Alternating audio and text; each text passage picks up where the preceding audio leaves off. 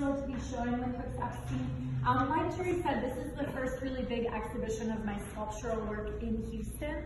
And it's my first solo exhibition of sculptural work in Houston. So I'm really excited to be having that show here at Cook's Epstein.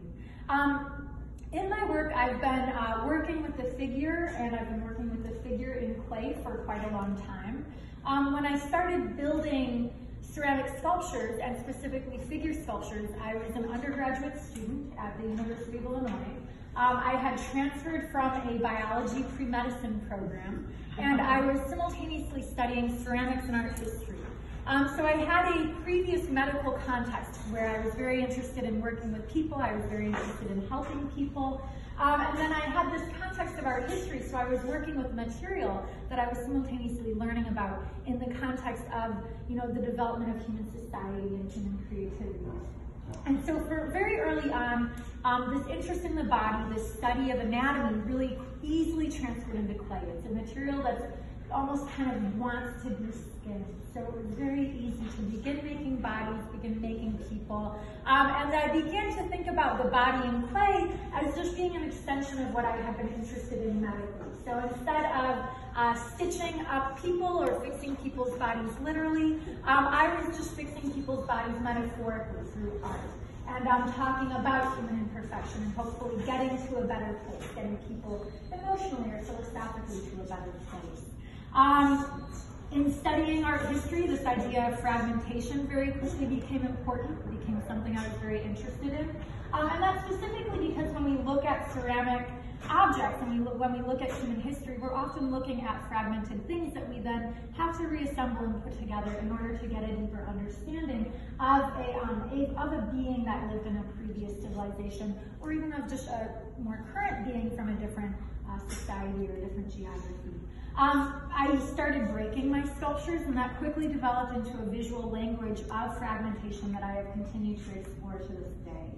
When I was in graduate school, architecture also became a really important visual language in my work. I had lived in Chicago, I had lived in the Dominican Republic, and so being in a place where I didn't have an architecture that was, kind of really descriptive of the society that I was in. I was living in a smaller town, so all of this architecture started to come out. And so fragmentation and architecture are, kind of conceptually different visual languages that I have explored and that I have combined over the course.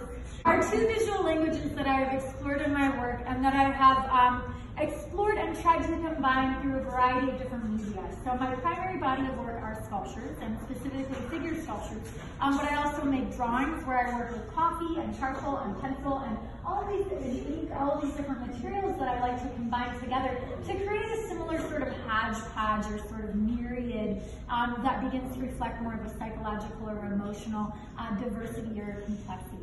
I also enjoy doing photographs, which is a more recent body of work that I made about a year ago. And in those photographs, I was working with models and I was building clay architectural components onto their bodies. And so that extension of the body into a photographic realm was very exciting to me.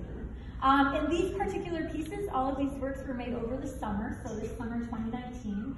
So they're all very new works. There are a couple of things I was really excited to explore with this body of work. So in these pieces, fragmentation and architecture are still very relevant. There's still this visual language that I'm continuing to explore. A couple of things that I was really interested in doing with this body of work was getting back to ceramics. So I had done a lot of photography, and so I wanted to take the things that I had learned from that body of work and reapply it to these ceramic sculptures. And I wanted to revisit sculpting the figures, so sculpting heads and hands and feet and body parts, and then mixing those things that are more identifiable with more abstract forms. So the pieces in the bodies that are more cylindrical or more geometric looking, and all of the scaffolding in the body begins to reference architecture, and specifically this idea of either being held up or of beginning to disintegrate. I enjoy keeping that visual language a little more abstract, and what I mean by that is that it's difficult to ascertain whether the figure is actually successfully standing up on their own or whether that process of disintegration is just beginning. And that's kind of up to you individually as the viewer to decide. Ultimately, I'm really very interested in finding beauty in that that process of either maintenance or disintegration, and really affirming that sort of humanist notion of beauty and imperfection. These newer pieces are made in one piece, or in some cases they're made in two pieces in order to fit into a kiln. And so in that case, there's a little bit of glue, a little bit of very strong grade epoxy that holds the pieces together. But for the most part, they're all built in one piece. And that was something I was interested in exploring, in part because there's also a certain kind of messiness that happens when you're making all of these materials and then using this really thick ceramic slip to put them all together. All of that goopiness and kind of messiness was a visual aesthetic that I was really interested in exploring, and that I felt like I wasn't quite achieving with the cleaner, kind of crisp glued